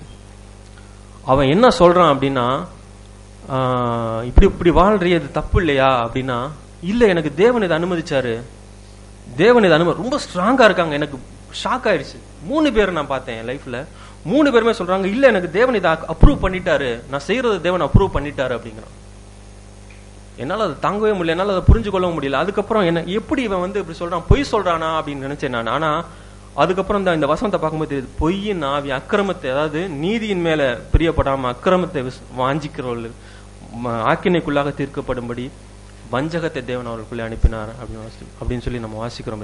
ஒரு மனுஷன் நல்ல தேவனுடைய பிள்ளையா இருந்தான், அவனால எப்படி மனைவிக்கு துரோகம் பண்ண மனசு வரும்? முதலாவது அவன் அக்கிரமத்தின் மேல வாஞ்ச இருக்கிறதுனாலதான் அவன் அப்படி போனான். அப்படிப்பட்டவன் வஞ்சிக்கிற ஆவி அவனை ரொம்ப அழகா அவனை ஹேண்டில் பண்றதை பாக்குறோம். இன்னொன்னு, சுய ஆதாயத்துக்காக ஊழியம் செய்கிற அநேகர் நான் இப்பதான் பரலோகத்து போயிட்டு வந்தேன், இந்த கொஞ்ச நேரத்துக்கு முன்னாடி தான் கேப்ரியல்கிட்ட பேசிட்டு வந்தேன் அப்படின்னு. உண்மையிலே என்கிட்ட அப்படி ஒரு சொல்லிக்கிறேன். எந்த கேப்ரியல்னு கேட்டா, யாரோ ஒரு கேப்ரியல் ஒரு ஆற சொல்றாருன்னு பார்த்தா கேப்ரியல் தூதனை சொல்றாரு. அவர்கிட்ட இப்பதான் பேசிட்டு வந்தேன் அப்படின்னு. அப்படி வஞ்சிக்கப்படுறாங்க. நான் உங்களையும் நினைச்சிருக்கேன், இவங்க எல்லாம் பொய் சொல்றாங்க, சும்மா ஒரு மக்கள்கிட்ட தன்னை வித்தியாசப்படுத்தி காட்டுறதுக்காக சொல்றாங்க அப்படின்னு நினைச்சா இல்ல. அவங்க உண்மையிலேயே ஏதோ ஒன்ன பாக்குறாங்க, வஞ்சிக்கப்படுறாங்க. ஆண்டவர் தன்னோட பேசுறதா நினைக்கிறாங்க. எனக்கு ஆண்டவர் இந்த திட்டம்லாம் கொடுத்தாருன்னு சொல்றாங்க, எல்லாம் பினான்ஸ் ரைஸ் பண்றதுக்கான திட்டம். இந்த மாதிரியான காரியம், இந்த மாதிரியான ஆட்கள்லாம் நம்ம கேட்டோம்னா அவங்க ரொம்ப உறுதியா நம்மளை எதிர்த்து நிற்பாங்க. எப்படின்னா, நான் தேவனுடைய ஊழியக்காரன், எப்படி என்னை நீ குறை சொல்ற? ஆண்டவர் என்கிட்ட பேசினாரு, உனக்கு தெரியுமா அப்படின்னு. எந்த ஆண்டவர் பேசினாரு அப்படின்னா வேற எந்த ஆண்டவரும் கிடையாது, வஞ்சிக்கிற ஆவி பெருமானது, பொய்யின் ஆவி இப்படிப்பட்டவர்களை வழி நடத்துது அப்படிங்கறத நம்ம பாக்குறோம். அதே மாதிரி ஏகப்பட்ட ஊழியர்களும் சரி, விசுவாசிகளும் சரி, தேவனுடைய பாதையை விட்டு, தேவனுடைய பிரமாணத்தை விட்டு விலகும் பொழுது அவங்க கையில வச்சிருக்க பைபிள்ல அவங்க இஷ்டத்துக்கு எடுத்துக்கிறாங்க வசனத்தை. இஷ்டத்துக்கு எடுத்துட்டு அதை தனக்காக பாருங்க. ஆபிரகாம் 2-3 வைஃப் கட்டியிருந்தாரு, யாக்கோபு 2 கல்யாணம் பண்ணியிருந்தாரு. ஆனா ஈசாக்கு ஒரு பொண்ணு தான், ஒரு வைஃபோட தான் வாழ்ந்தார். அதை பார்க்க மாட்டாங்க. தாவீது தப்பு பண்ணதை சொல்லி சொல்லி தவறு பண்ணுகிற அநேக ஊழியக்காரர்கள் இருக்கிறாங்க பிரியமானது. தாவீது பண்ணான்ல, தாவீதே விழுந்துட்டாரு. சோ இப்படி வேத வசனத்தை தனக்காக எடுத்துக்கொள்கிற அநேகரை நம்ம பார்க்கிறோம். கடைசி நாட்கள்ல இப்ப பாருங்களேன், அடுத்ததாக நம்ம வசனம் எப்படி தப்பா புரிந்து கொள்ளப்படுது அப்படிங்கறத பார்க்கலாம். நல்ல விசுவாசிகளால கூட வசனம் தவறாக புரிந்து கொள்ளப்படுகிறது. எப்படி வசனம் தவறாக புரிந்து கொள்ளப்படுது அப்படிங்கறத நம்ம பார்க்கலாம். கடைசி நாட்கள்ல பவுல் தீமோத்தேயுக்கு எழுதும்போது சொல்றாரு, அநேக ஜனங்கள் என்ன பண்ணுவாங்கன்னா, சுய இச்சைக்கேற்ற போதர்களை தங்களுக்காக சேர்த்துக்குவாங்களாம். தங்களுக்காக சேர்த்துக்கிட்டு அவங்க செவித்தினவுக்கேற்ற போதர்களை தங்களுக்காக திரளாய் சேர்த்துக் கொள்வாங்கன்னு பாக்குறோம். அப்படி சேர்த்துக்கொண்டு ஜனங்கள் வஞ்சிக்கப்படுவாங்க அப்படின்னு பாக்கிறோம். அதே மாதிரிதான் வசனத்தை வாசிக்கிற மக்களுமே சுய இச்சைக்கேற்ற வசனத்தை எடுக்கிறது. தனக்கு எது சாதகமா இருக்கோ, தனக்கு எது பிடிச்சிருக்கோ அதை எடுக்க. அதை இங்கிலீஷ்ல செரி பிக்கிங்னு சொல்லுவாங்க. செரி பிக்கிங். அந்த மாதிரி வசனத்தை அவங்களாம் எடுத்துப்பாங்க. இப்ப நான் ஒரு 2-3 சினாரியோ சொல்றேன், நீங்க அதை கேளுங்க. நீ கொஞ்சம் சீக்கிரம் முடிச்சிடுவேன். நான் 2-3 சினாரியோ சொல்றேன். அது நிறைய விசுவாசிகளோட லைஃப்ல நடக்கும். அது இந்த மாதிரி நடக்கும், நீங்க பாத்திருப்பீங்க. ஃபார் எக்ஸாம்பிள், சொத்து வாங்க வேண்டியது இருக்குன்னு வச்சுக்கோங்க. அந்த காரியத்தை நம்ம எடுத்துக்கலாம். இல்ல எப்படி வசனம் எப்படி எடுக்கிறாங்க அப்படின்னு பார்க்கலாம். 2 வசனம் இருக்கு பைபிள்ல. நான் 2யுமே நானே வாசிக்கிறேன். 2 சாமுவேல் 7ஆம் அதிகாரம் 27ஆம் வசனம் இருக்கு. உனக்கு வீடு கட்டுவேன் என்று இஸ்ரவேலின் தேவனாகிய கர்த்தர் நீர் உமது அடியானின் செவிக்கு வெளிப்படுத்தினீர். 2 சாமுவேல் 7:27. உனக்கு வீடு கட்டுவேன் என்று இஸ்ரவேலின் தேவனாகிய கர்த்தர் நீர் உமது அடியானின் செவிக்கு வெளிப்படுத்தினீர் அப்படின்னு ஒரு வசனம் இருக்கு. பைபிள் ரெக்கார்ட் ஆயிருக்கு இந்த வசனம். இன்னொரு வசனம் இருக்கு பைபிள்ல, ஆகாய் 1ஆம் அதிகாரம் 4ஆம் வசனம்.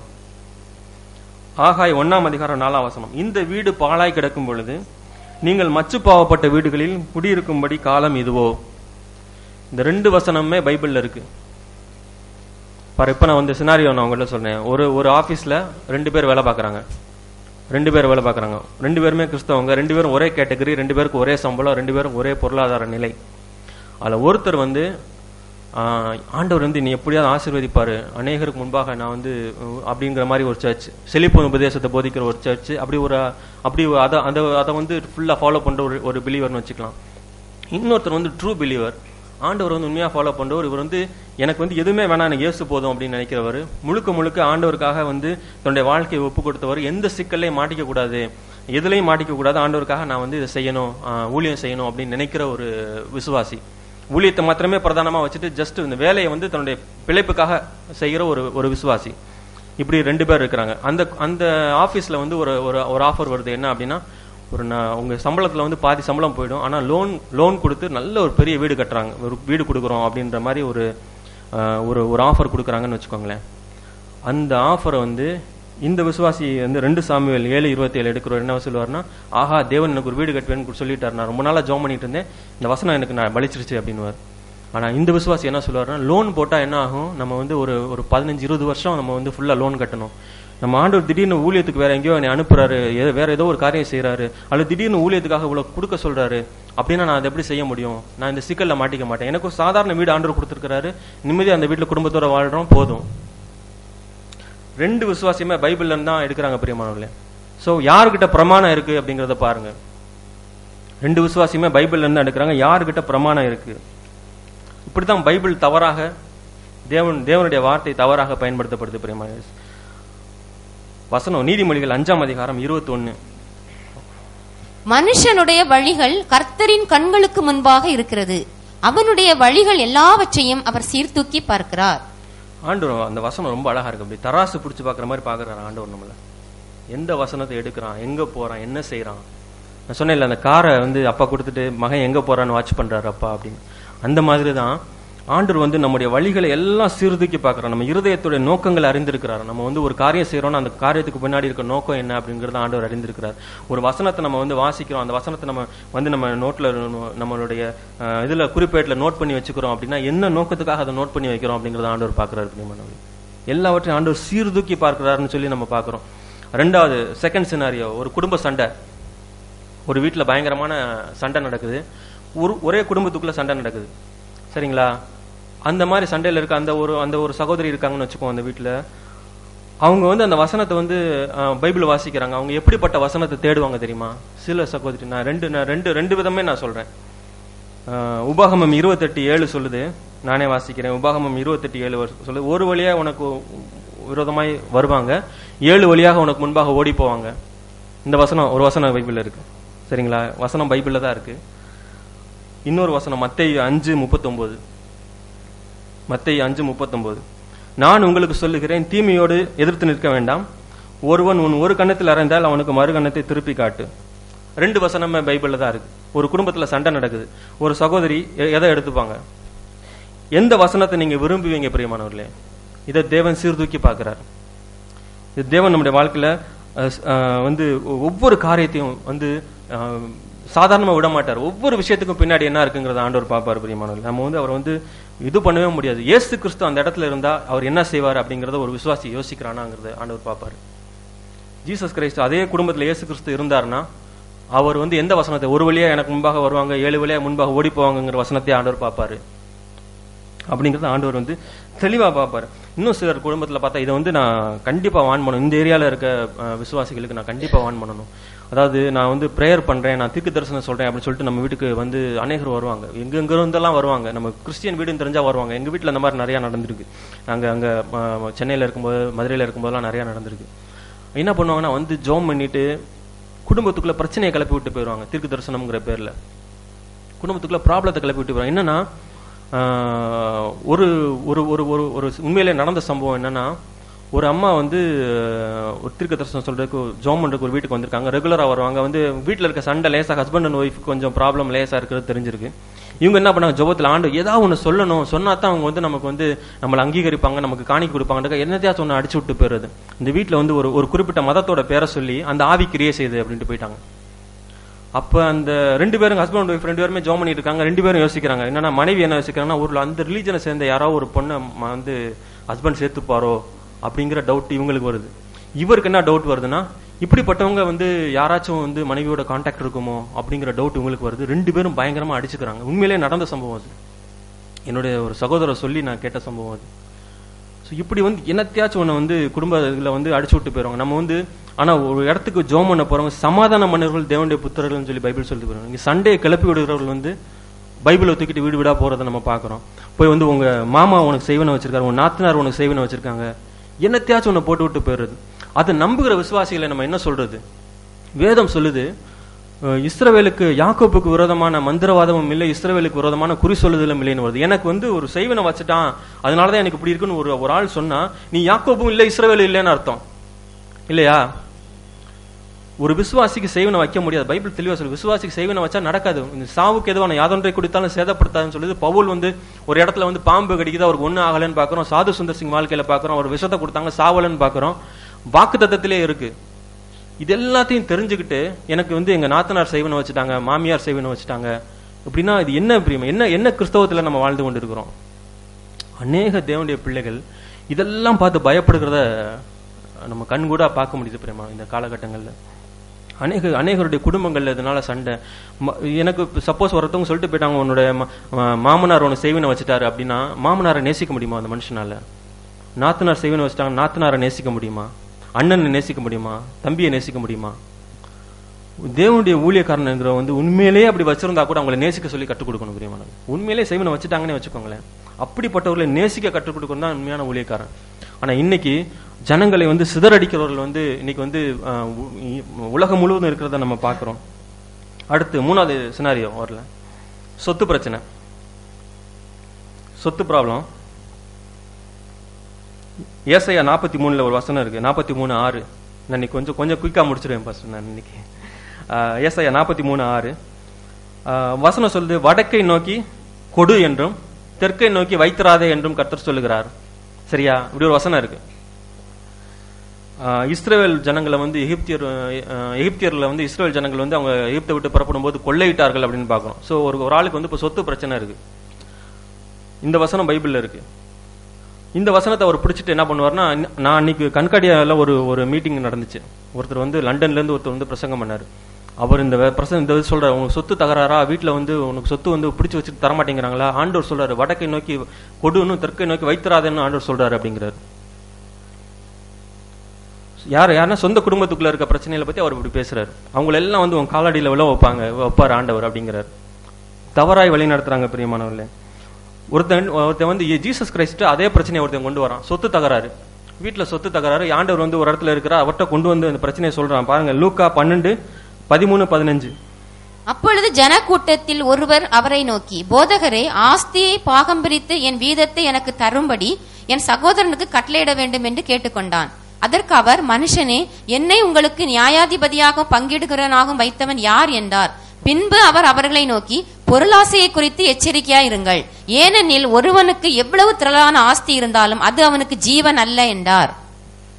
பாருங்க, உங்க வீட்டுல சொத்து தகராறு இருக்கு, எனக்கு பைசல் பண்ணி கொடுங்க. ஆண்டவர் வந்து ஒருத்தன் பஞ்சாயத்தை கொண்டு வரான். ஆண்டவர் என்ன சொல்றாரு, இதெல்லாம் என்னை வந்து அவனை அப்பாயின்ட் பண்ணது யாரு அப்படின்னு சொல்லிட்டு அவனை வச்சு ரைட் அண்ட் லெஃப்ட் வாங்குறாரு. பாருங்களேன். சோ இன்னைக்கு நம்ம ஆண்டவர் சொத்து தகராறு நம்ம போய் நம்ம ஆண்டவர்கிட்ட ஜெபம் பண்ணாலும் ஆண்டவர் இதே தானே சொல்லுவாரு, இதே தானே ஆண்டவர் சொல்லுவாரு. பாருங்க, மத்தேயு 5:40 வசனத்தை வாசிக்கிறேன். மத்தேயு 5:40, உன்னோடு வழக்காடி உன் வஸ்திரத்தை எடுத்துக்கொள்ள வேண்டும் என்கிறவனுக்கு உன் அங்கேயும் விட்டுவிடு அப்படிங்கிறார் ஆண்டவர். அதுக்காக ஆண்டவர் வந்து சொத்துக்களை வந்து எல்லாத்தையும் விட்டுட்டு நீ வந்து ஓடுன்னு சொல்ல ஆண்டவர் நியாயமா இருக்கு, ஆண்டவர் சித்தமா இருக்க நேரத்தில் அதை ஆண்டவர் செய்கிறார். அதை பத்தி நான் சொல்லல. ஆனா சொத்து இந்த போராட்டம் வஞ்சகத்தை வச்சுக்கிட்டு எனக்கு கூட பிறந்தவன வந்து என்னை ஏமாத்திட்டானே என்ற போராட்டம், அந்த வஞ்சகம், அந்த கோபம், இது தேவனுடைய பிள்ளைகள்ட்ட ஆண்டவர் எதிர்பார்க்கிறது இல்லை பிரியமானவர்களே. ஆண்டவர் என்ன சொல்றாருன்னா, உன்னோட வழக்காடி உன் வஸ்திரத்தை எடுத்துக்கொள்ளணும்னு நினைக்கணும், அங்கேயும் கொடுத்துரு அப்படிங்கிறார். நம்ம ஆண்டவர்கிட்ட போகாம இருந்தோம்னா அட்லீஸ்ட் அந்த அங்கேயாவது வந்து மிச்சமாகும். ஆண்டவர்கிட்ட போனா ஆண்டவர் அதையும் பிடிங்கி கொடுத்துருவாரு அவர்கிட்ட. ஸோ இதுதான் வந்து ஆண்டவருடைய ஸ்டைல் பிரியமானவர்களே. அடுத்ததை வாசிப்போம். வசனங்களை வந்து ரொம்ப பொதுவில் விடுறது, அதாவது வந்து இஷ்டத்துக்கு எடுத்து வசனத்தை வந்து அடிச்சு விடுறது, எந்த கான்டெக்ட்னு தெரியாம யாருக்கு சொல்றோம்னு தெரியாம இஷ்டத்துக்கு வந்து வசனத்தை அடிச்சு விடுறது. இதுக்கு வந்து ஒரு நல்ல உதாரணம் என்னன்னா வசன அட்டை. நம்ம பார்த்தா நம்ம எங்க ஒரு பைபிள் புக் ஷாப் போனாலும் அங்க வந்து எழுதி வச்சிருப்பாங்க. எல்லாமே பாத்தீங்கன்னா ஃபுல்லா வந்து ஆசீர்வாத வசனமா தான் இருக்கும், எல்லாமே ஆசீர்வாதம். ஆனா பைபிள் என்ன சொல்ல, கட்டளைகளை எழுதி போடு அப்படிங்கிறாரு, கட்டளைகளை எழுதி போடு அப்படிங்கிறாரு. ஆனா ஃபுல்லா எங்க பார்த்தாலும் ஆசீர்வாத வசனங்கள் தான். இன்னைக்கு கட்டளை எழுதி போட்டா அதை யாரும் வாங்க மாட்டாங்க, அது வந்து ஒரு வருஷம் ஆனாலும் விற்காம கிடக்கும் அப்படியே. ஆனா ஆசீர்வாத வசனம் ரொம்ப பயங்கரமான இதுன்னா அது வந்து உடனுக்குடனே டக்கு டக்கு டக்குன்னு வித்துரும் பிரியமானவர்கள். பாருங்க, ஆனா வீடுகள்ல பார்த்தா வீட்டுல அழகா எழுதி போலாம். அங்க ஒரு வசனம் பார்த்தேன் நான், ஒருவரில் ஒருவர் அன்பு கூறுங்கள்னு சொல்லி, ஒருவரில் ஒருவர் அன்பு கூறுங்கள். வீட்டுல அந்த வசனத்தை எழுதி போட்டா எவ்வளவு நல்லா இருக்கும். அந்த வசனத்தை பார்க்கும்போதுலாம் அட்லீஸ்ட் ஒரு குத்தவாது செய்யும், ஒரு சுருக்குனாவது இருக்கும். ஆகா, நம்ம சண்டை போட்டோமே காலையில அப்படின்னு. ஆனா இயேசுவே வீட்டின் தலைவர் எழுதி போட்டு உள்ள பயங்கரமா சண்டை நடக்கும். ஏன்னா சரியான வசனத்தை, கற்பனைகளை நம்ம எழுதி போடுறது ரொம்ப நல்லது பிரியமானவர், அது தப்பே இல்லை. கற்பனைகளை வந்து வெளியில நம்ம வாகனங்கள்ல தேவனுடைய கற்பனைகள் எழுதலாம், நம்ம வீட்டு சுவர்கள் எழுதலாம், தாராளமா எழுதலாம், அது வந்து தப்பே இல்லை. ஆனா வாக்குத்தத்தத்தை எழுதி போடும்போது அது யாருக்கு சொல்றோம் அப்படின்னு நமக்கு தெரியாது. பாத்தீங்கன்னா நீ ஆசீர்வாதமா இருப்பாய் அப்படின்னு எழுதி போட்டிருப்பாங்க. நீனா யாரு? வெளியில சூழல் நீ ஆசீர்வாதமா இருப்பாய், நீனா யாரு? ரோட்ல 1000 பேர் போறாங்க இல்லையா, நீனா யாரு அதுல? சோ தேவனுடைய வார்த்தையை வந்து அவ்வளவாக வந்து தவறா யூஸ் பண்ணுகிறத நம்ம பாக்குறோம் பிரியமானவர்களே. அடுத்து நீ போகும் இடமெல்லாம், கார்களை பின்னாடி எழுதி போட்டிருப்பாங்க, நீ போகும் இடமெல்லாம் உன் தேவனாகிய கர்த்தர் உன்னோட இருக்கிறார். அது யாருக்கு? நீங்க பின்னாடி ஸ்கூட்டில ஒருத்தன், அந்த காருக்கு பின்னாடி ஸ்கூட்டில ஒருத்தன் போயிட்டு இருப்பான், அவனுக்கு அவன் மேட்னி ஷோக்கு போயிட்டு இருப்பான். நீ போகும் இடமெல்லாம் உன் தேவனாகிய கர்த்தர் உன்னோட இருக்கிறாருன்னா அது என்ன அர்த்தம்? அது வசனத்தை தவறா யூஸ் பண்ணக்கூடாது. அங்க எழுதி அதே கார்ல எழுதி போடலாம், பாவத்தின் சம்பளம் மரணம் அப்படின்னு எழுதி போடலாம். இயேசு கிறிஸ்துவுடைய உண்டாகும் கிருபையோ நித்திய ஜீவன் எழுதலாம். அந்த இயேசு கிறிஸ்துவின் ரத்தம் எல்லா பாவங்களையும் நீக்கி நம்ம சுத்திகரிக்கிறது எழுதலாம். வருத்தப்பட்டு பாரம் சுமக்கிற நீங்கள் எல்லாரும் என்கிட்ட வாங்க, நான் உங்களுக்கு இளைப்பாறுதல் தருவேன். எத்தனையோ நல்ல வசனங்கள் இருக்கு, அவிசுவாசிகளுக்கு சொல்ற மாதிரியான எத்தனையோ நல்ல வசனங்கள் இருக்கு. அதை பார்த்து அந்த ஜனங்கள் மனம் திரும்புறதுக்கான வரலாறும் இருக்கு. அந்த மாதிரி நிறைய இருக்கு. சோ நம்ம செய்யும் பொழுது வந்து சரியா செய்யணும் பிரியமா. எல்லாருக்கும் பிடிக்குங்கிறதுனால செய்யக்கூடாது, தேவனுக்கு பிடிக்கும் எது பிடிக்குங்கிறது தான் நம்ம செய்யணும் பிரியமானவர்கள். சோ இந்த மாதிரி வாக்குத்தத்தங்கள் அல்ல, நம்ம கட்டளைகளை வந்து நம்ம வந்து எழுதி போடணும் அப்படிங்கிறத பார்க்குறோம். அதே மாதிரி இந்த நியூ இயர் டைம்ல நடக்கிற அந்த வசனத்தை வந்து சீட்ல எழுதி போட்டு வாக்குத்தத்தம் எடுக்கிறது. நம்ம 1ஆம் தேதி கூட பாஸ்டர் அதை பத்தி பேசினாங்க. அது வந்து பயங்கரமான தப்பு. அது என்னன்னா அந்த வசனத்தை எழுதுறது நம்ம தான், சூஸ் பண்றதும் நம்ம தான், அதை போட்டு குலுக்குறதும் நம்ம தான், எடுத்துக்கிறதும் நம்ம தான். இல்ல ஆண்டவருக்கு என்ன பங்கு இருக்கு? இந்த மாதிரி நிறைய சபைகள்ல ஏன் இதை செய்யறாங்க அப்படின்னா, அப்படி செஞ்சா தான் வந்து நியூ இயர் சர்வீஸ்க்கு வருவாங்க. இல்லைன்னா டிவி ப்ரோக்ராம்ல உட்காந்துருவாங்க மக்கள். நியூ இயர் அன்னைக்கு இந்த நைட் அந்த டைம்ல நியூ இயர் பறக்கிற டைம்ல நல்ல சிறப்பு நிகழ்ச்சி எல்லாம் போடுவாங்க, அதில் உட்காந்துருவாங்க. அவங்களை உட்கார விடக்கூடாது, என்ன வாக்குத்தத்தம்னு தெரியலன்னா அந்த வருஷமே போயிடும் அப்படின்னு சொல்லி என்னத்தையா உன்னை பயமுறுத்தி ஜனங்களை வர வச்சு என்னத்தையா உன்னை எழுதி கொடுத்து எடுக்க வச்சு அனுப்பிச்சு விட்டுருவாங்க. ஸோ தேவனுடைய வார்த்தையை தவறாக வியாபார நோக்கத்தோடு பயன்படுத்துகிறது, அதுதான் பிரியமானவர்கள். அடுத்து தவறான விளக்கங்கள். தவறான விளக்கங்கள் வந்து பைபிள்ல இருந்து நிறைய ப்ரீச் பண்ண, இது வந்து ப்ரீச் பண்றவங்க செய்யற அநேக காரியங்கள் நம்ம பார்க்கிறோம். ஃபார் எக்ஸாம்பிள், ஒரு பைபிள்ல வந்து ஒரு சம்பவத்தை எடுத்துப்பாங்க. அந்த சம்பவத்தை எடுத்துக்கிட்டு அந்த சம்பவம் எப்படி நடந்துச்சுங்கிறத நம்ம விசுவாசிகளோட டே டு டே லைஃப்ல ஒரு பிரச்சனையை எடுத்துப்பாங்க. அது வந்து ஸ்பிரிச்சுவல் பிரச்சனையா இருந்தால் அது பிரச்சனையே கிடையாது, சந்தேகமே இல்லை. ஆனா ஒரு உலக பிரகாரமான ஒரு பிரச்சனையை எடுத்துக்கிட்டு அதுல இருந்து எடுத்து வந்து சொல்லுவாங்க, இந்த மாதிரி வந்து இந்த பிரச்சனை வந்து இப்படி. ஃபார் எக்ஸாம்பிள், எரிகோ கோட்டை வந்து துதிக்கினால இடிஞ்சு விழுந்துச்சு, ஆண்டு வந்து ஜனங்கள் வந்து துதிச்சுக்கிட்டே இருந்தாங்க. உங்களுக்கு எரிகோ மாதிரி பிரச்சனை இருக்கா? நிறைய பேர் நீங்க இந்த டிவியில கேட்டிருக்கலாம், அநேக அந்த இவாஞ்சலிஸ்ட்லாம் நிறைய பேர் அதை சொல்லுவாங்க, நான் பார்த்திருக்கேன். உங்களுக்கு எரிகோ கோட்டை மாதிரி உங்க பிரச்சனை இருக்கா? அவ்வளவு பெரிய போராட்டம் இருக்கா? ஒன்னும் இல்ல, ஆண்டவர் துதிங்க, ஆண்டவர் துதிங்க, ஆண்டவர் வந்து உங்களுக்கு அற்புதம் செய்வாரு அப்படின்னு சொல்லுவாங்க. அதாவது வந்து அவங்களுக்கு என்ன பிரச்சனை அப்படின்னு பார்த்தா வந்து பண பிரச்சனை, பொருளாதார நெருக்கடியா இருக்கும். ஏன் அந்த பொருளாதார நெருக்கடி வந்துச்சுன்னா பேராசை அல்லது வந்து அடுத்தவங்களை பார்த்து வாழணும்னு நினைக்கிற அந்த ஒரு காரியங்கள், இந்த மாதிரியான தவறுகளினால உங்களுக்கு பொருளாதார நெருக்கடி வந்திருக்கும். இவங்களுக்கு இது கொடுக்குற சொல்யூஷன் என்ன தெரியுமா? துதிங்க அப்படிங்கிறது. தவறு பிரியமான. இந்த மாதிரி செய்கிற அநேகர் வந்து பாத்தீங்கன்னா டிவியில இதை பார்த்துட்டு உட்காந்துருக்க, வேலை இல்லாம காலையில இருந்து ஈவினிங் வரைக்கும் சீரியல் பார்த்தா அது வந்து உலக பிரகாரமானது அப்படின்னு சொல்லிட்டு ஏதாவது ஒரு ஆல்டர்னேட்டிவா பண்ணி ஆகணுன்ற இந்த மாதிரி பிரசங்கங்களை உட்காந்து கேட்கறது. ஸோ இதனால வந்து டிவி பார்க்கறதும் சீரியல் பார்க்கறதும் தப்பு, நான் அதை சரின்னு சொல்லலை, அதுவும் தப்பு. அதே மாதிரி இதுவும் வந்து அப்படிதான் இருக்கு. நல்ல பிரசங்கங்கள் வந்து நம்ம கேட்கறது நம்ம தவறே இல்லை, நல்ல பிரசங்களோட நல்ல பிரீச்சர்ஸோட பிரசங்கங்களை கேட்கறது தப்பே இல்லை. ஆனா இன்னைக்கு டிவியில வர்றது பெரும்பாலும் அப்படிதான் இருக்கு. ஸோ இப்படி வந்து உண்மையிலே அப்படி இருக்கவங்களுக்கு சரியான ஆலோசனை என்னன்னா, நீ வந்து பொருளாசையா இருக்காத, பண ஆசை எல்லாத்தையுமேக்கும் வேற இருக்கிறது. அநேகர் அதை பற்றி வந்து தங்களுடைய விசுவாசத்தை விட்டு போனாங்க, நீங்க அந்த மாதிரி போகாதீங்க அப்படின்னு சொல்லி அவங்கள வந்து வார்ன் பண்றது, அவங்களுக்கு எச்சரிப்பு கொடுக்கறது தான் சரியான போதகமா இருக்கும் பிரியமானவர்கள். எனக்கு வந்து என்னோட சிஸ்டர் ஃபோன் பண்ணாங்க. ஃபோன் பண்ணி என்ன சொன்னாங்கன்னா, நான் அவங்க வந்து வீடு நிறைய லோன் போட்டு, 2 பேருமே வேலை பார்க்கறாங்க, 2 பேரும் ஆனா லோன் போட்டு எக்கச்சக்கமா பேங்க்ல லோன் போட்டு வீடு வாங்கிட்டாங்க. வாங்கின போது நான் சொன்னேன், வேணாம், இவ்வளோ வந்து ரொம்ப பயங்கர சமயம் இருக்கும், 5 பைசா கையில இல்லாம இப்படி பண்றீங்களே, பணம் ஃபுல்லா இருந்து வீடு வாங்கினீங்கன்னா பிரச்சனையே இல்லை, அது நல்லா இருக்கும், நிம்மதியா இருக்கும். அது இருக்கும்போது லோன் போட்டு ரொம்ப கஷ்டப்பட்டு வீடு வாங்காதீங்க அப்படின்னு சொன்னேன். கேட்கல. அப்போ வாங்கிட்டாங்க. வாங்கிட்டு பார்த்தா பயங்கரமான நெருக்கடியான, பிள்ளைங்களை ஸ்கூல்ல சேர்க்கணும், அதுக்கு பணம் வேணும், இதுக்கு பணம் வேணும், இங்கே கடை அங்க கடை, பயங்கரமான நெருக்கடி. பேங்க்குக்கு 2-3 மாசம் கட்டலைன்னா வீடு ஜப்தி ஆகும் அப்படிங்கிற மாதிரியான சூழ்நிலை. அப்போ வந்து என்கிட்ட ஜோம் பண்ணு கேட்கறாங்க, ஜோம் பண்ணு என்கிட்ட. நான் கண்டிப்பா ஜோம் பண்ணேன். ஆனா நான் எதுக்கு ஜோம் பண்றது? நான் முதலே சொன்னேனே, இப்ப நான் வந்து என்கிட்ட வீடும் கிடையாது, ஒண்ணும் கிடையாது, நான் ஒரு வீட்டுல தான் இருக்கேன், நான் வந்து தெருவில் வாழல, நானும் வீட்டுல தான் இருக்கேன், வாடகை கொடுக்குறேன், ஏதோ இருக்கு, நிம்மதியா இருக்கு, சமாதானமா இருக்கு, நைட்டு தூங்குனா நிம்மதியா தூக்கம் வருது, ஆண்டவருக்கு ஊழியம் செய்ய முடியுது, குடும்பத்தோட சந்தோஷமா இருக்க முடியுது. உங்களால சொந்த வீட்டுல இருக்கீங்க, உங்களால ஏதாவது ஒண்ணு பண்ண முடியுதா? இது உங்களால பண்ண முடியுதா? ஏன் இவ்வளவு கஷ்டப்படுறீங்க? ஆண்டவருக்கு வந்து நமக்கு ஒரு சொந்த வீடை கொடுக்கணும்னு நினைச்சா கண்டிப்பா சொந்த வீட்டுல இருக்க தப்பே இல்லை. சொந்த வீடு கட்டுறதோ வாங்குறதோ தப்பே இல்லை. நான் தப்புன்னே சொல்ல மாட்டேன். அதுக்கான வசதி வாய்ப்புகள் இருக்கும்போது நம்ம தாராளமா செய்யலாம் பிரியமானவர்களே. ஆனா மற்றவர்களை பார்த்துட்டு நானும் இதை செய்வேன் அப்படின்னு சொல்லிட்டு நம்ம போகும் பொழுது அநேக பிரச்சனைகளை சிக்குண்டு போகிறோம். ஏனோ ஆண்டவன் நான் அன்னைக்கு அந்த போலீஸ் ஃபெலோஷிப்ல நான் இதே விஷயத்த சொன்னேன். இன்னைக்கும் நான் திரும்ப இதே விஷயத்த சொல்றேன். ஏன்னு எனக்கு தெரியல. அதாவது இந்த மாதிரியான காரியங்கள் நம்ம ஜாக்கிரதையா இருக்கணும். அதுக்கப்புறம் எனக்கு வந்து சரின்ட்டு போன் வச்சவங்க அதுக்கப்புறம் போன் பண்ணவே இல்லை. காரணம் அவங்க எதிர்பார்த்த நான் சொல்லல. நான் 2 பிரேயர் பண்ணி ஒரு தீர்க்க தரிசனம் சொல்லுவேன் எதிர்பார்த்திருப்பாங்க, நான் சொல்லல. அதனால அவங்க அதுக்கப்புறம் எனக்கு போனே பண்ணல. வேற நம்ம என்ன பண்றது? இப்படிதான் நம்ம ஆலோசனை சொல்லணும் பிரியமானவர்களே. இப்படி நம்ம ஆலோசனை சொல்லலைன்னா ஜனங்கள் சீர்கட்டு போனோம். அவங்க பிடிச்சிருக்கோ பிடிக்கலையோ கவலையே இல்லை. ஏற்றுக்கொள்றீங்களே ஏற்றுக்கொள்ள கவலை, இதுதான் சத்தியம் அப்படின்ற சொல்லுகிறதான நெஞ்சுரம் நமக்கு வேணும் பிரியமானவர்களே. இல்லைன்னா அவங்க வந்து வஞ்சிக்கப்பட்டுப்பாங்க. கடைசியில் ஆண்டவர் சமூகத்துல வந்து நம்மளை கை காட்டுவாங்க. இந்த ஏவாள் சொன்ன சர்ப்பம் என்னை வஞ்சித்தது, அது மாதிரி நம்மளை வந்து கை காட்டுவாங்க. இவர் தான் சொன்னார், எனக்கு ப்ராபசி சொன்னாரு அப்படின்னு. நமக்கு அது தேவையாது.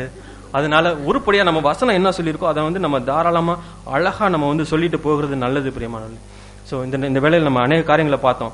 அதாவது தேவனுடைய வார்த்தை அப்படிங்கிறது என்னன்னா, தேவனுடைய புதிய ஏற்பாட்டில் தேவனுடைய பிரமாணம் அப்படிங்கிறது தேவன் அவருடைய சித்தம். அதை வந்து நம்முடைய இருதயத்துல நம்ம கொடுத்திருக்கிறாரு. இதே சித்தம் தான் வந்து ஆதியாகமம் முதல் வெளிப்படுத்தல் வரைக்கும் இங்க பிரதிபலிக்குதுன்னு பார்க்கிறோம். ரெண்டுமே சேம் அதே தான் பார்க்கிறோம். அப்படி நம்ம அந்த சித்தத்தை அறிந்தவர்களாக தேவனுக்கு பிரியமானவர்களாக நல்ல நிலமாக நம்ம இருந்து இந்த வசனத்தை நம்ம வாசிக்கும் பொழுது நம்ம வாழ்க்கையில கிரியை செய்யும். இல்லை அப்படின்னா நம்ம வந்து வசனத்தை கொண்டு வஞ்சிக்கப்படுகிறதுக்கு அநேக வாய்ப்புகள் இருக்கு அப்படிங்கறத நம்ம பார்க்கிறோம் பிரியமானவர்களே. அதாவது யாரெல்லாம் வஞ்சிக்கப்படுவாங்க அப்படின்னா தேவனை உண்மையாக நேசிக்க. நம்ம திரும்ப அந்த லிஸ்ட் நான் திரும்ப உங்களுக்காக நான் வாசிக்கிறேன். யாரெல்லாம் தேவனுடைய வார்த்தையை சரியா கையாளுவாங்க அப்படின்னா, மறுபடியும் பிறந்த அனுபவம் உள்ளவர்கள், தேவ ஆவியினாலே நடத்தப்படுகிறவர்கள், சுயத்துக்கு மரித்தவர்கள், தேவனை தன் முழு இருதயத்தோடும் முழு ஆத்மாவோடும் முழு மனதோடும் முழு பலத்தோடும் நேசிப்பவர்கள், தன்னை போல பிறனையும் நேசிப்பவர்கள், அக்கிரமத்தை வெறுத்து நீதியின் மேல் பிரியப்படுங்க. இவங்க கையில பைபிள் இருந்துச்சுன்னா அவங்க வந்து வசனத்தை வந்து தப்பா பார்க்கவே மாட்டாங்க. யார் வசனத்தை தப்பா பார்ப்பாங்க, யார் வசனத்தை தப்பா புரிஞ்சுக்குவாங்க அப்படின்னா, துன்மார்க்கர், சுய இச்சையின்படி செய்கிறவர்கள், தேவனை முழு இருதயத்தோடும் முழு ஆத்மாவோடும் முழு மனதோடும் முழு பலத்தோடும் நேசிக்காதவர்கள், தன்னை நேசிக்கிறது போல அயலானை நேசிக்காதவர்கள், சத்தியத்தை விசுவாசியாமல் அநீதியின் மேல் பிரியப்படுகிறவங்க. இப்படிப்பட்டவங்க வசனத்தை தவறாக புரிந்து கொள்ளவும் மிஸ்இன்டர்பிரட் பண்ணவும் நிறைய வாய்ப்பு இருக்கு. பிரதர், நான் 2 கேட்டகரிக்கு நடுவில் இருக்கிறேன். நான் அப்படிதான் இருந்தேன். 2 கேட்டகரிக்கு நடுவில் இருந்தேன். எனக்கு இப்படியும் தெரியல அப்படியும் தெரியல. அந்த மாதிரி டைம்ல நம்ம வசனத்தை வாசிக்கும் போது தேவனுடைய வசனம் நம்மளை கரெக்டா நடத்து புரியும். நம்ம இருதயத்தை ஆண்டவர் பாக்குறாரு. நம்ம இருதயம் வந்து ஆண்டவருக்காக வாழணும்னு ஆசை இருக்கு, ஆனா நமக்கு போதிக்கிறதுக்கான சரியான ஆட்கள் இல்லை அப்படின்னு ஆண்டவர் அனுப்புவார். நம்முடைய இருதயத்துடைய வாஞ்சையை தான் ஆண்டவர் பாக்குறாரு. நம்ம வந்து சத்தியத்தை நம்ம ஃபாலோ பண்ணணும்னு நினைக்கிறோம்னா எப்படி இருந்தாலும் ஆண்டவர் வந்து எளியா காகத்தை கொண்டு ஆண்டவர் போஷிச்சார்ல, அப்படி நம்மளை எதையாச்சும் வச்சு ஆண்டவர் போஷிப்பார். நம்ம இருதயம் சரியா இருக்கா, நம்ம வந்து சுயத்துக்கு பின்னாடி போகாம ஆண்டவருக்கு பின்னாடி விரும்புறோமா அப்படிங்கறது மாத்திரம் தான் ஆண்டவர் பாக்குறாரு. அப்படி இருக்கும்போது நம்ம வந்து வழிகட்டு போறதுக்கு வாய்ப்பே கிடையாது. அப்படி இல்ல, நம்ம துணிகரமா போவோம்னா பொய் நாவி வஞ்சகத்தை நாவி வரும். அது அழகா தேவதூதன் மாதிரியே வரும், நம்ம கிட்ட பேசும், இப்படி செய்ய அப்படி செய்யணும். கடைசியில எங்க போய் நீ பண்ணுவோம், கடைசியில பாதாளத்துல போய் நம்ம வாழ்க்கை முடியும் பிரியமானவர்களே. அப்படியாக நம்ம இல்லாம காணப்படும்படிக்கு நம்ம எச்சரிக்கையா இருப்போம்.